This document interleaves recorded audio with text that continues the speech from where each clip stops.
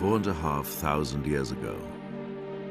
Northern Europe is slowly emerging from the Stone Age.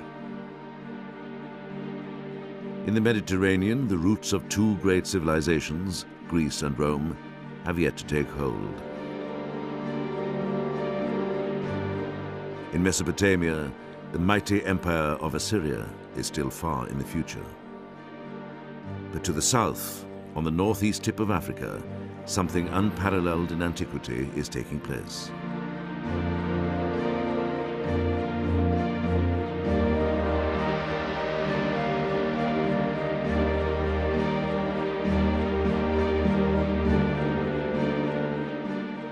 Rising from the banks of the Nile River in Egypt are three colossal pyramids, monuments to the most enduring civilization the world would ever see.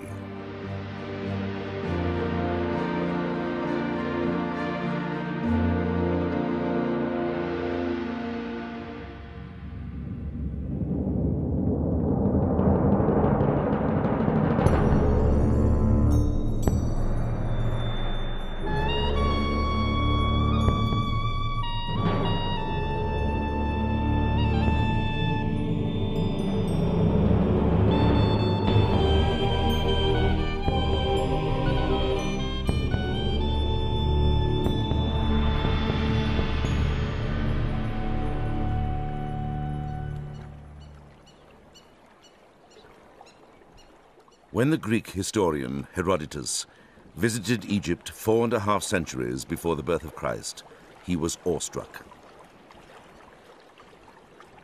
The wonders were greater than those of any other land, he observed.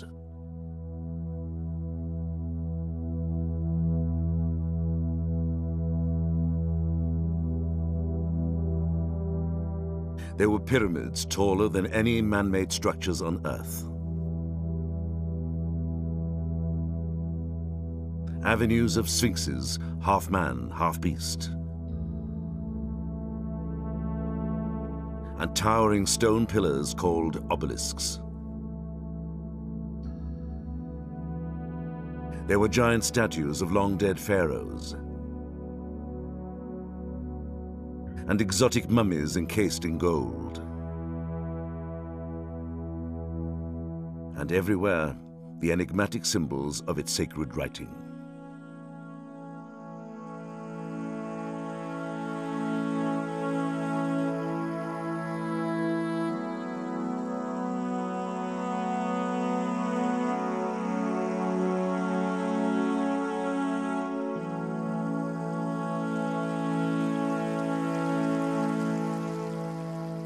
Here, reaching across the chasm of time, was a civilization that had flourished for more than 3,000 years.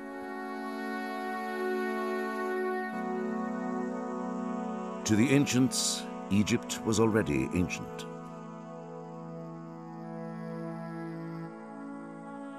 Cleopatra, who ruled during the 1st century BC, is closer in time to us than she is to the pharaohs who built the pyramids.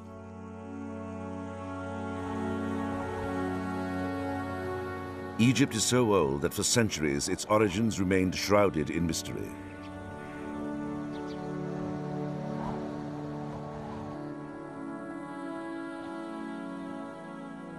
Even the Egyptians weren't really sure how old they were or where they came from.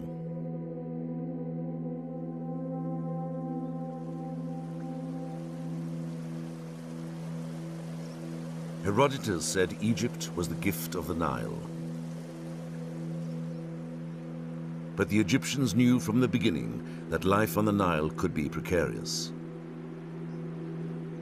Isolated by an endless expanse of desert,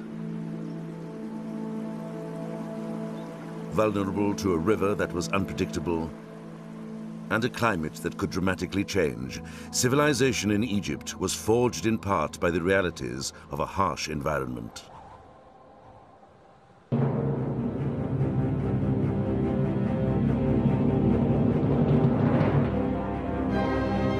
The Egyptians called it chaos.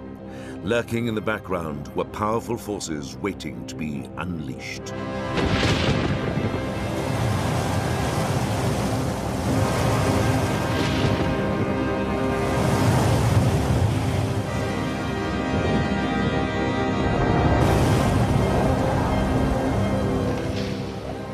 Because disaster could strike at any moment, the Egyptians clung to a profound belief.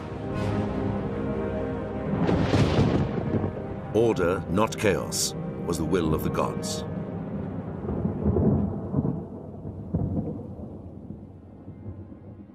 To maintain order and keep chaos at bay, the Egyptians envisioned a king who was a living god, the earthly manifestation of Horus the hawk, ruler of the skies.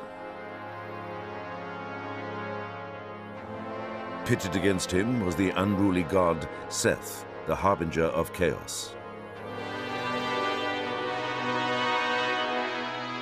The eternal conflict between order and chaos would ultimately guide the destiny of Egyptian civilization. But the true story of how it came about vanished in antiquity.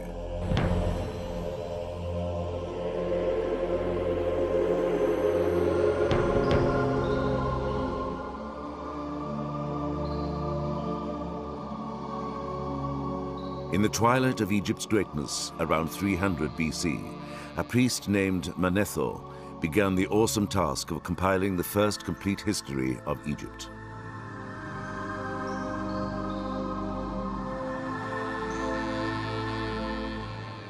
The challenge would have been daunting, yet in temple libraries and on the walls of Egypt's most sacred places, volumes had already been written.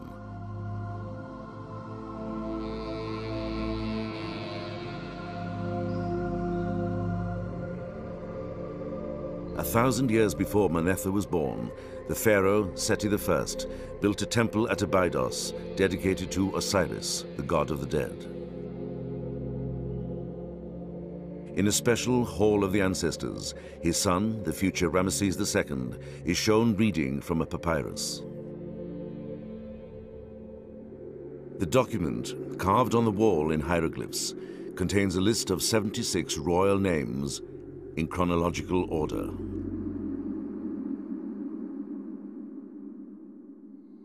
Each name is encircled by a stylized coil of rope.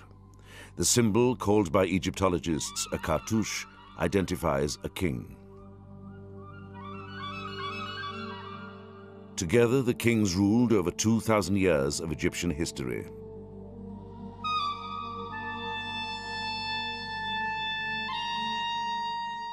Using temple documents such as these, Manetho organized his history into 30 royal dynasties.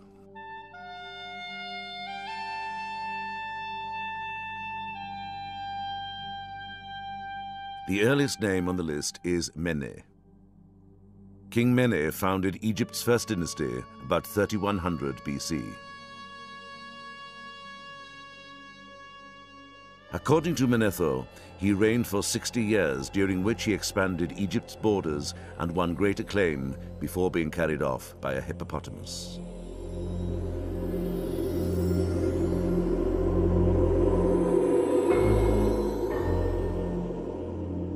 Before King Mene, Egypt was ruled by demigods called the spirits of the dead, but their names were long forgotten.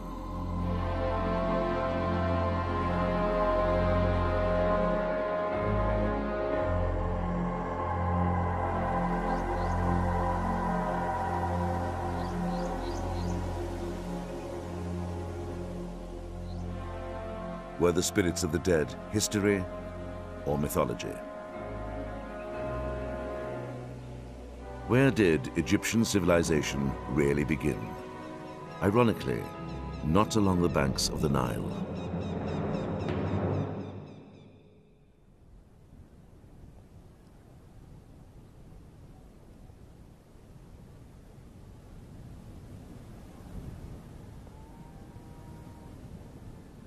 "70 miles west of the Nile in the Sahara Desert, it's so hot and dry, what little rain that falls evaporates before it hits the ground.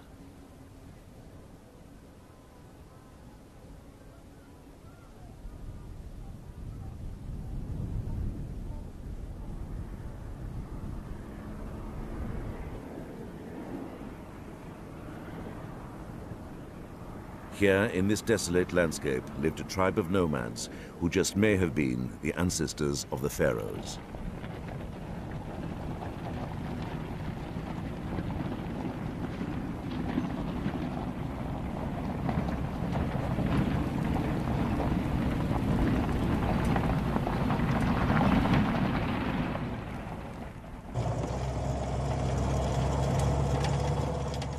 Fred Wendorf of Southern Methodist University in Dallas, Texas, heads an international team of archaeologists who've been scouring the desert looking for signs of human occupation.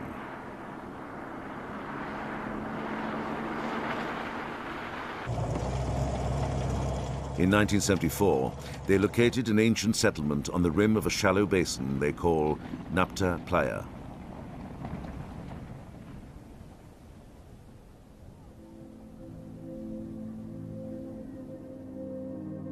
The Sahara was not always parched and arid. Radiocarbon dating reveals that at about 8000 BC, tropical Africa's summer monsoon shifted northward, increasing the rainfall on the desert and allowing seasonal lakes to form.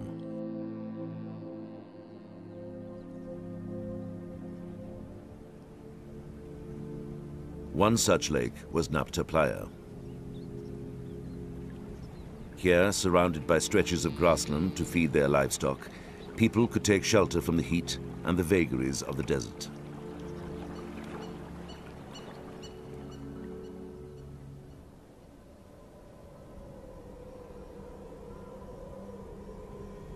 But the rain was unpredictable.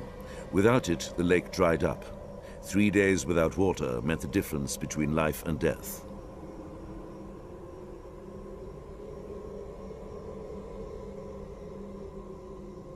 With survival hanging in the balance, a remarkable thing happened.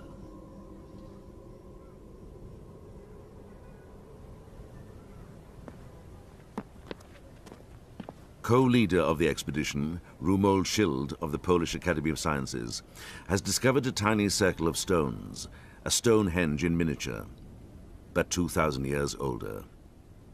He thinks it was used to predict the coming of the rainy season. Well, this humble pile of rocks that you see here is actually one of the oldest calendars ever found. This one consisted of a stone ring and two upright stone alignments that I call gates. You can see them here and there, and one of the alignments points to the north, exactly. The other one, though, that you can see in this, going in this direction, points to the position of the sun on the 21st of June. That is the beginning of summer, the beginning of the rain season in this belt of Africa. The discovery of this calendar circle only hinted at what was to come.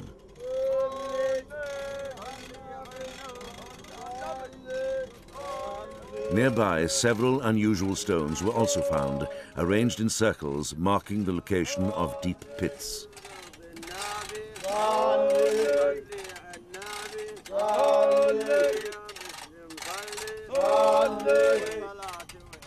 The stones, some weighing over 1.5 tons, didn't come from Napta Playa. They'd been dragged here from a distant quarry. For the desert dwellers to transport large stones and erect them required an incredible amount of effort and organization. The question is, why?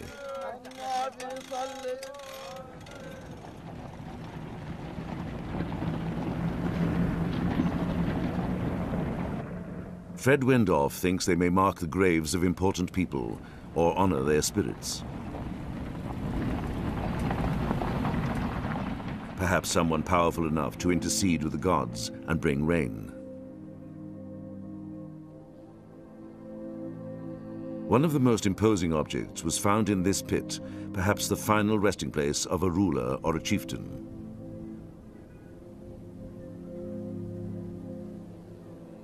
At first it looked like an ordinary boulder, but when Wendorf examined it more closely, it turned out to be a primitive sculpture.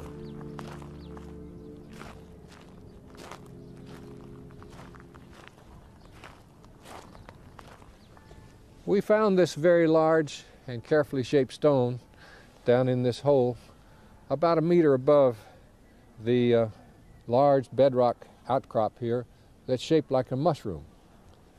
You can see how carefully it's worked and smoothed on the surfaces, sharp edge, and you can see how they were able to control the length of the piece by making grooves in this face here, which you can see. And then by using a wedge, they were able to strike off the flakes at exactly the points that they wanted to. This is altogether a very impressive piece of stonework, and it may well mark the beginning of Egyptian fascination with working in large stones.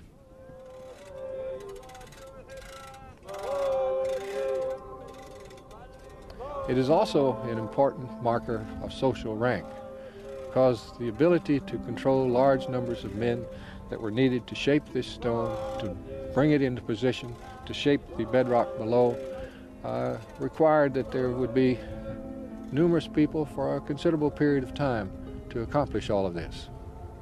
And this indicates that this individual had a higher rank than the others. Here, 7,000 years ago, the first crude monuments in Egypt rose from the desert to honor a fallen king and bring order out of chaos. But for the people of Nabta Playa, the sands of time were running out.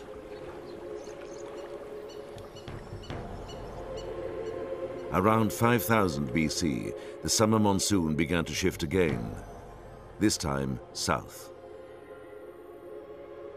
The rains eventually stopped, and oases like Nabta Playa permanently dried up.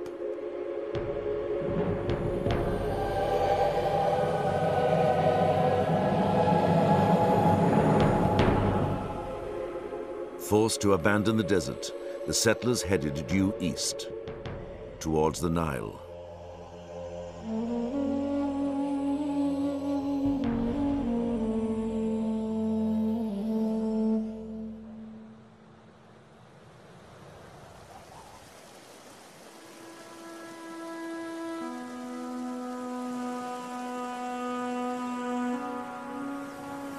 The Nile is Egypt's lifeblood.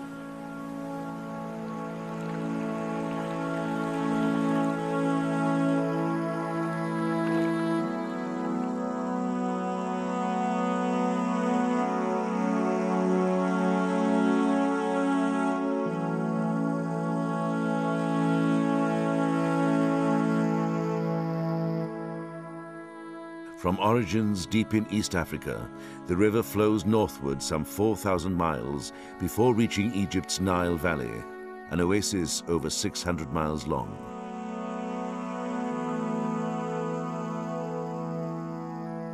For the last 100 miles, it fans out into a wide delta before spilling into the Mediterranean Sea.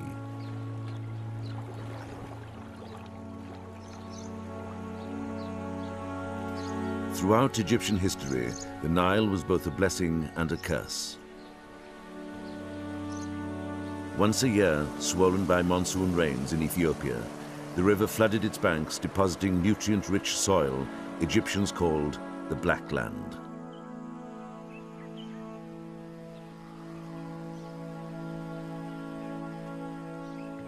Without it, Egypt would be barren.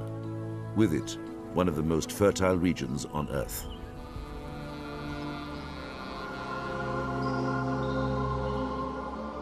But in the past, the river was as unpredictable as rain in the desert. Too high a flood could destroy villages. Too low a flood meant famine.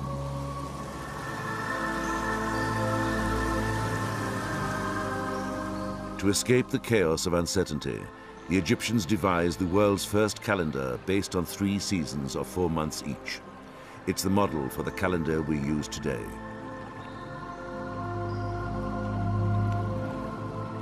But this time, they weren't watching the weather. They were watching the Nile.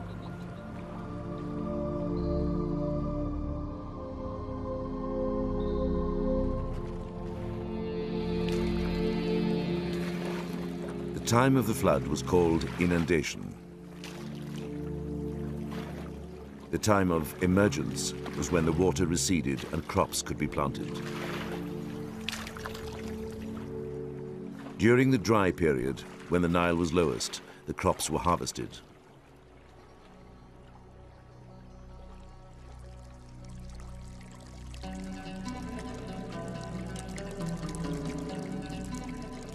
Working together, the Egyptians dug wells, built dikes to protect their villages, and developed the rudiments of geometry to redraw their property lines each year.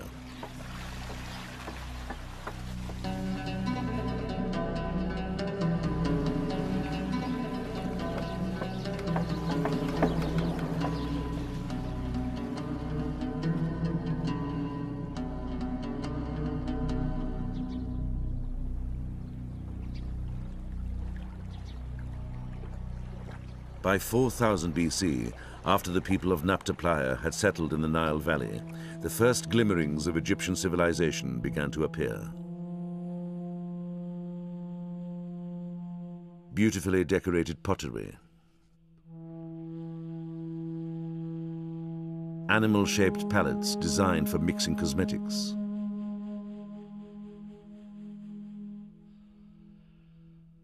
and flint knives so well made they've never been equaled, some with elaborately carved ivory handles.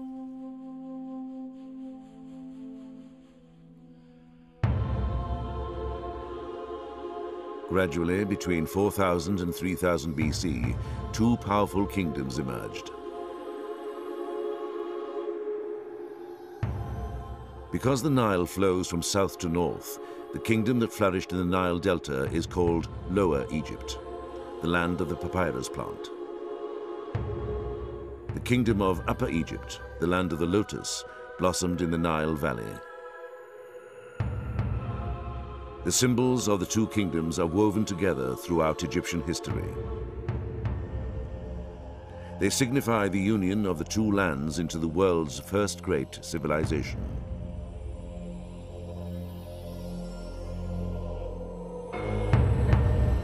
What has long puzzled archaeologists is how and when unification took place.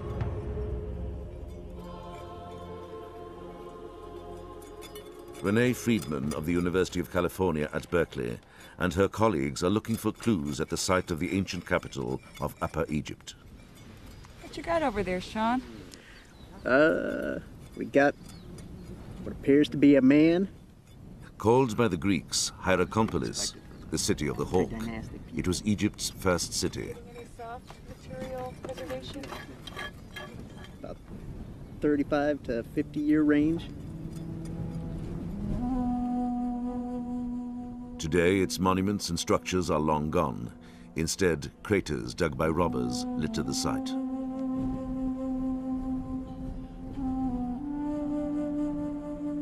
A century ago, archaeologists thought that all that was left of the desert was a plundered cemetery not worth exploring.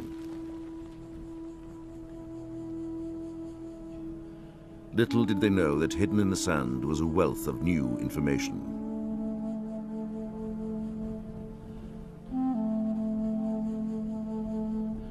New discoveries show that by 3500 BC, Hierakonpolis was one of the most important settlements along the Nile.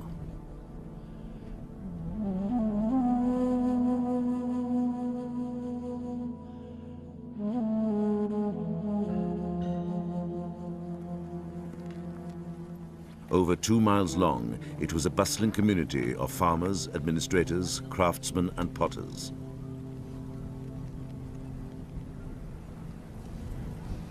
One potter was manufacturing cookware for his neighbors. He signed his pots by pressing his thumb into the wet clay just below the rim. 5,000 years later, fragments still cover the ground near his kiln.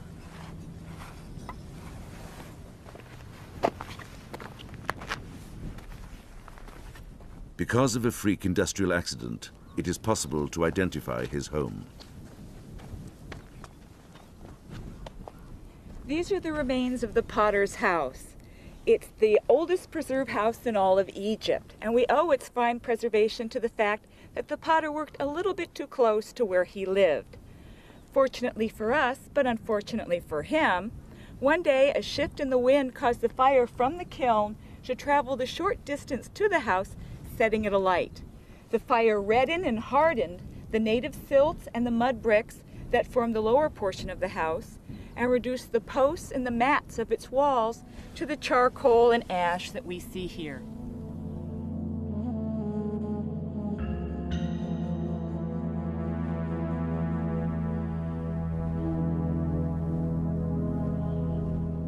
On the north side of town was a vast industrial complex of bakeries, Egypt's earliest known breweries, and granaries for storing wheat.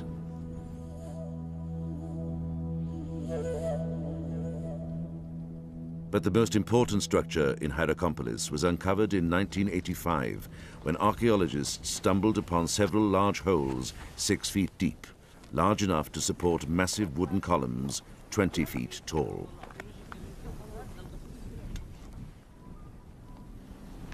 These columns formed the facade of a massive shrine that would have dominated the entire temple complex and the town of Hierakonpolis as a whole.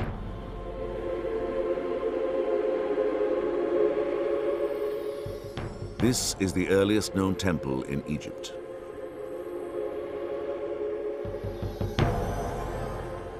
Nowhere was the power of the king more evident. During ritual ceremonies, the king, seated on a throne, would oversee the sacrifice of animals to the hawk god Horus, the patron of all future kings of Egypt.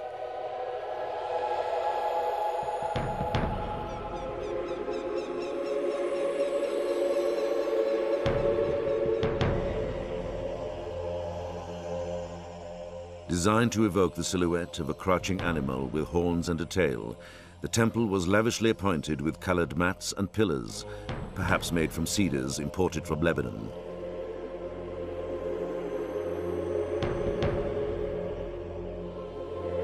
The prototype of all the great temple complexes to come, it dominated the landscape of Hierakonpolis.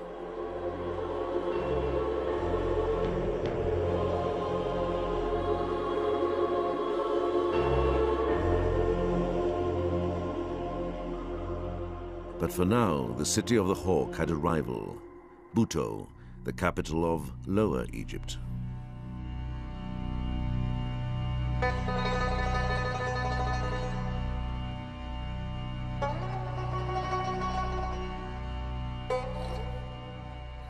Situated north of modern Cairo in the Nile Delta, today all that remains of Buto is a huge mound of earth and debris, and these stones and statues which are dated 2,000 years later.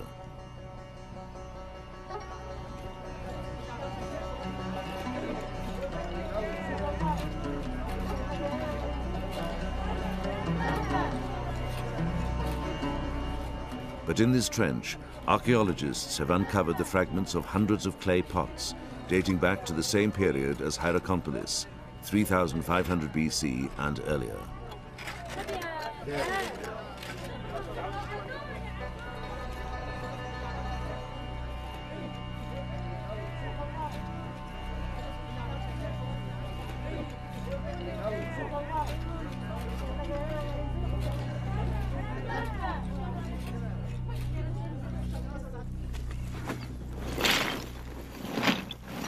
Dina Faltings of the German Archaeological Institute is in charge of the excavation and an expert in the study of ancient pottery. By reassembling the fragments and comparing them to pottery from Hierakonpolis, she's made a surprising discovery.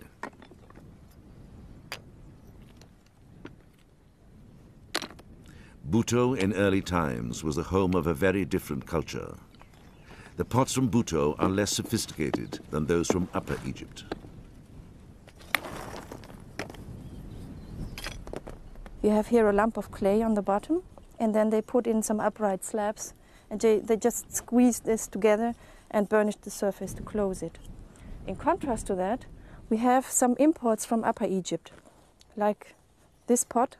It's a very little elegant form.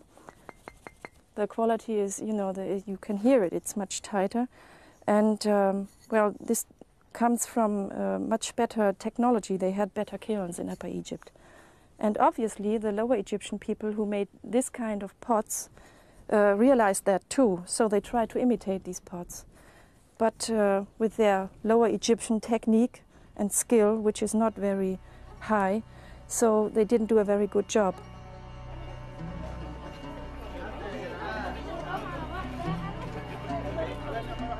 Dina Faltings' work at Buto reveals that by 3200 BC, the superior culture of Upper Egypt had swept through Lower Egypt, and the two kingdoms became one.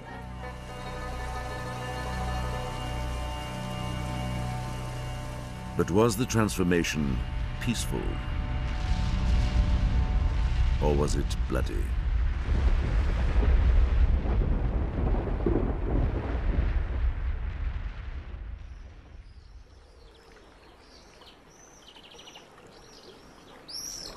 The union of the two kingdoms along the Nile was a milestone in Egyptian civilization. But how it came about was a nagging question. All archaeologists had to go on was a single object found at Hierakonpolis in 1898.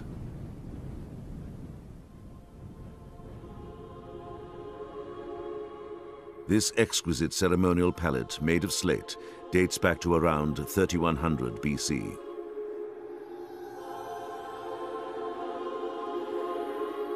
It was dedicated by a king of Upper Egypt called Narmer, who some believe was the legendary King Mene, Egypt's first pharaoh. On one side, Narmer, wearing a bulbous crown, is about to strike down a prisoner in the presence of Horus, the hawk god of Hierakonpolis.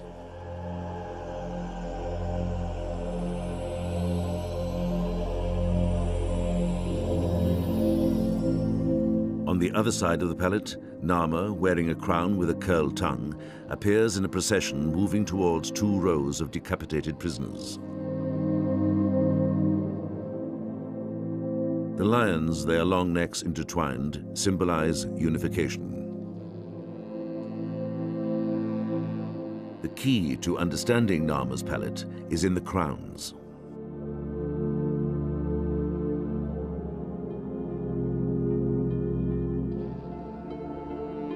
In Upper Egypt, the king donned a white crown with a bulbous tip. In Lower Egypt, a red crown with a long protruding tongue. Together they form a double crown, signifying that Pharaoh had become the lord of the two lands.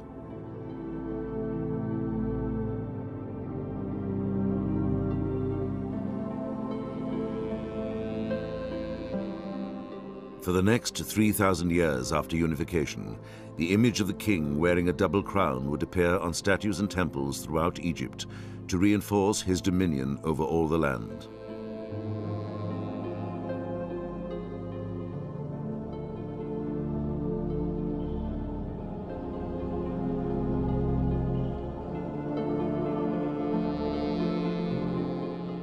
Narmer's pallet seemed to confirm that unification occurred after a bloody conquest. But for a century it remained the only evidence, until a tiny object turned up at Egypt's oldest royal graveyard, Abydos.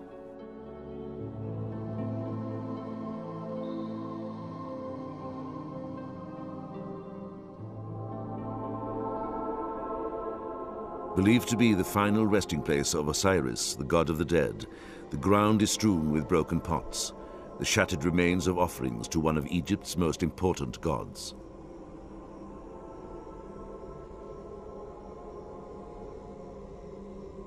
Long before the pharaohs carved their tombs in the Valley of the Kings or built the pyramids, Egypt's first rulers were buried here in large brick-lined graves.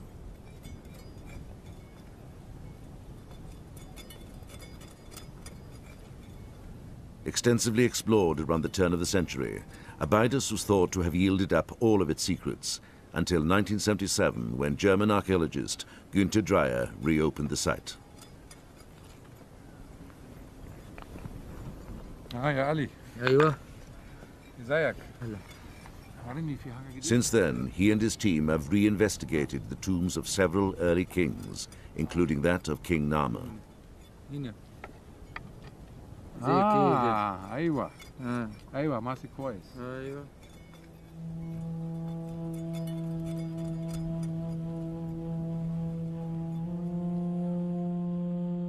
Dreyer is excited about the discovery of an ivory label. Labels like this were originally attached to jars of oil. Small as it is, it contained a big surprise. It seems to depict the event on Narmer's pallet.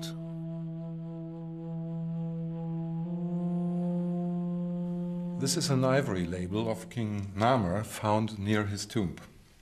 Such labels served to indicate the date of shipments of oil. At that time, dates were indicated by names of years, and these names were chosen after the most important events of that year. In this case, it's a victory of King Narmer over the Delta people. And obviously, it's the same event as depicted on the famous Narmer palette. From this, we may conclude that the Narmer palette indeed refers to a historical event which took place in a certain year. But the label is only one piece of the puzzle. Another discovery at Abydos suggests that the process of unification had begun long before Narmer. Under these mounds of rubble, Dreyer found the tombs of kings from a previously unknown dynasty, which Egyptologists now call Dynasty 0. In the tombs were more labels, even more astonishing than the first. Here, etched in ivory, was clear-cut proof the Egyptians had developed a fully evolved system of writing, not only earlier than previously thought, but earlier than the Sumerians in Mesopotamia, who are credited with being the first to produce a written language.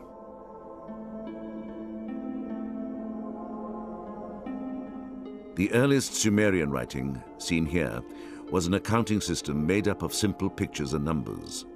Egyptian writing already contained sound signs like modern alphabets.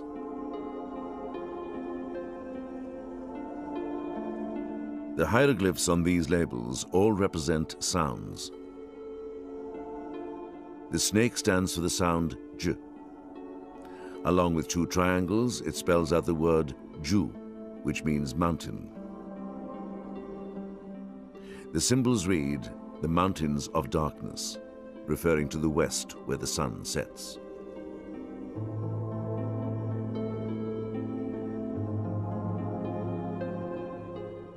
The hieroglyphs on other labels indicate the king was already collecting taxes from both Upper and Lower Egypt. A sure sign unification had already taken place.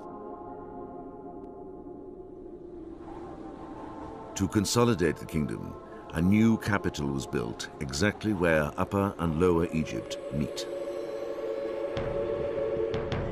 Founded by King Mene, who Egyptologists believe is the historical King Narmer, Memphis was destined to be the greatest city in the land.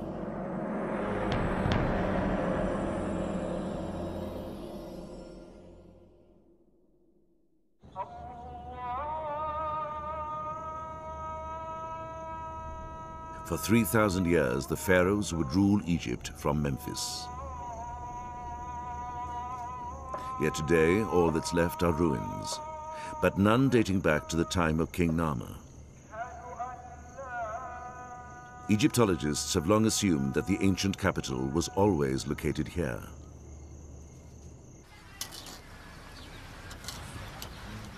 But David Jeffries of the Egypt Exploration Society thinks Memphis was somewhere else and has spent 9 years trying to find it.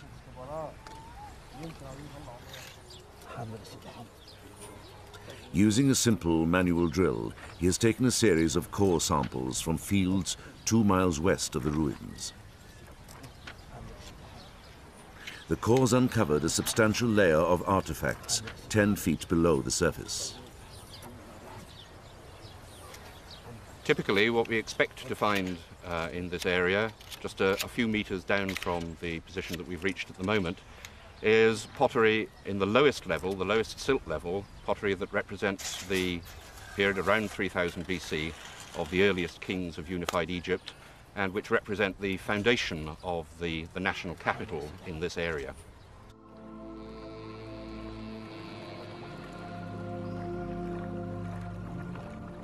What would cause the nation's first capital, a grand city of palaces and temples, homes and administrative buildings, to pick up and move? Two great natural forces, the desert and the Nile. We're standing here on the very edge of the Western Desert, looking over the Nile Valley towards the cliffs on the east side, The valley is only 7 kilometers wide here. It's as narrow as it is anywhere in this northern part of the Nile Valley. And what we believe we've established, we're looking down at the area where we've been doing these drill cores, what we believe we've established is that the river flowed very close to this desert edge and that the city actually stood along it, directly below where we are, and that as sand swept in from the western desert and as the river at the same time moved eastwards, that the city followed the movement of the river to where the recognized ruin field is today, about 3 kilometers across the valley. The chaos of the shifting Nile on one side and the encroaching desert on the other haunted the Egyptians throughout their history.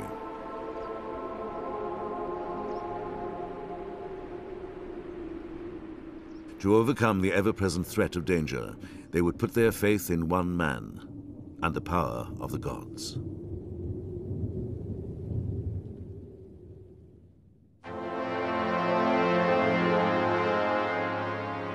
To protect themselves from disaster, the Egyptians vested their king with absolute power and worshipped him as a god.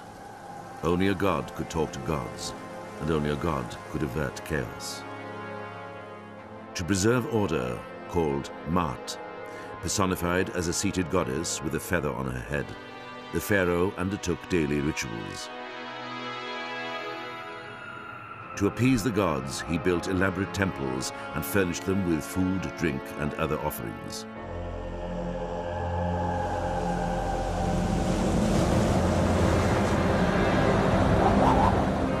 Chaos came in many forms.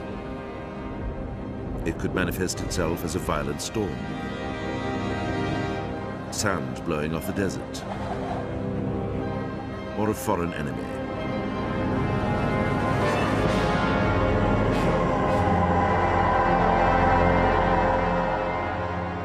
Images of the pharaohs as triumphant warriors are repeated again and again throughout Egyptian history. This one of Ramesses II appears on a temple constructed nearly 2,000 years after Narmer conquered Lower Egypt.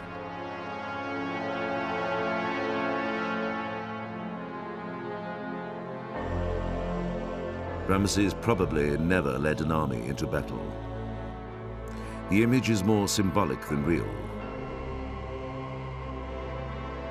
A message to all who saw it that the king fulfilled his sacred duty to maintain Maat, the divine order.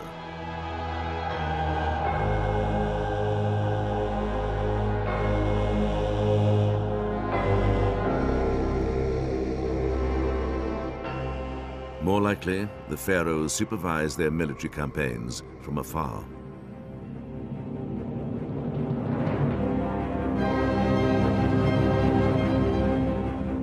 In 2280 BC, a senior court official named Weni ordered the details of his extraordinary career carved on the walls of his tomb. Weni relates how his pharaoh, King Pepi, dealt with a tribe of marauding nomads. When His Majesty took action against those who dwell in the deserts of the East, he raised an army of many tens of thousands from all over Upper Egypt. There were noblemen, seal-bearers, chieftains, and mayors. I was the one who commanded them.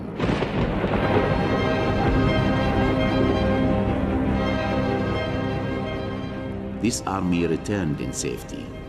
It had ravaged the sand dwellers' land. It had sacked its strongholds. It had thrown fire in all its mansions. His Majesty praised me for it beyond anything.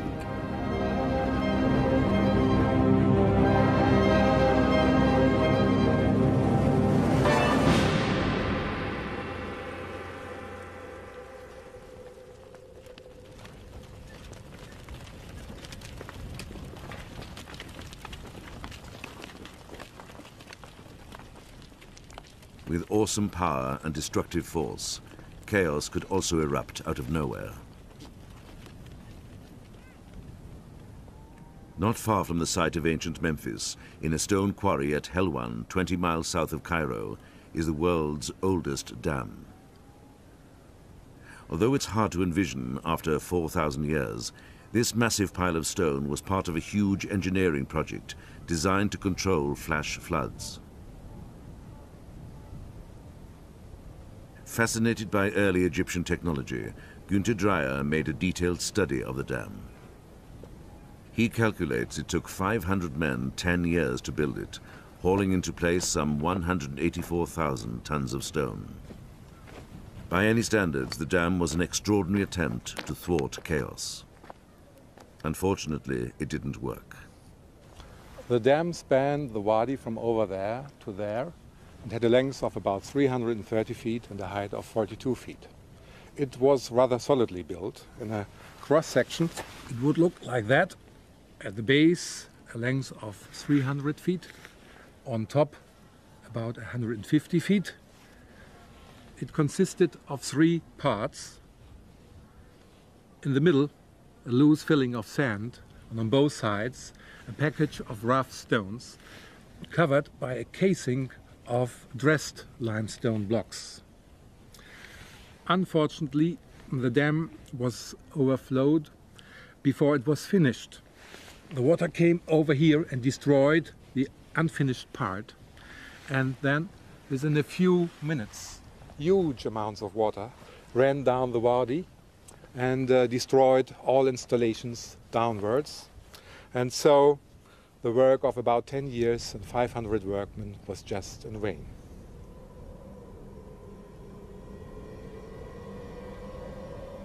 For the Egyptians who built it, the disaster was a tragic reminder of how destructive the forces of nature could be and of the need for constant vigilance.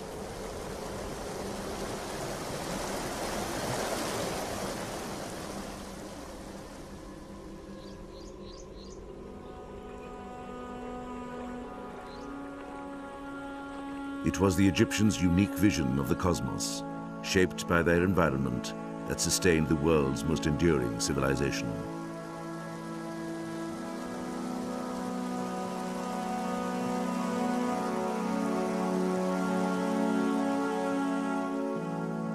At the center of it all was the king.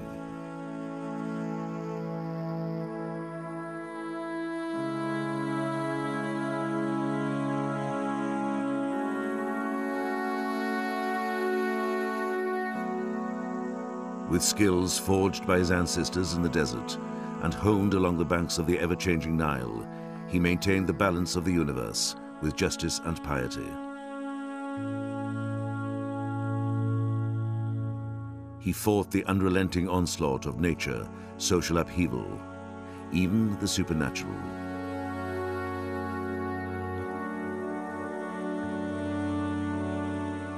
But in the end, there was one final, immutable battle with chaos that no one could escape. Although the king was a god, he was also a man. He was going to die.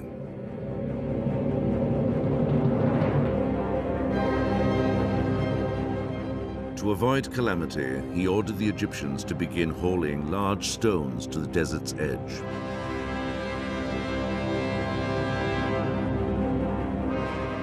Slowly, a new kind of monument arose that would come to symbolize the king's ultimate triumph. The triumph of eternal life. The age of the pyramid builders had begun.